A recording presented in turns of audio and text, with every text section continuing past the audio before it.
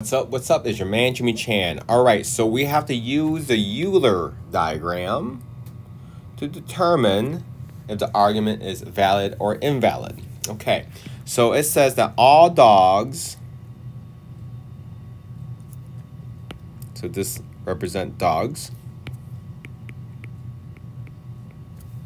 are animals.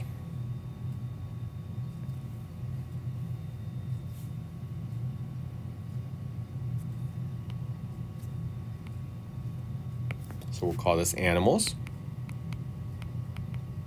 Okay, so all dogs are inside the animal circle.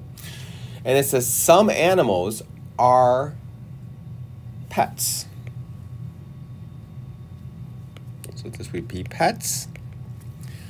So here are the sum of the pets that are, or some of the animals that are pets, right?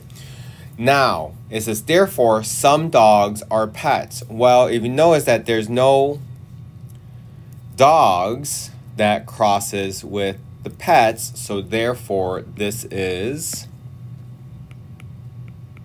invalid, and that will be choice B. And there we go. Hope that helps. Any questions? Let me know. See ya. Bye.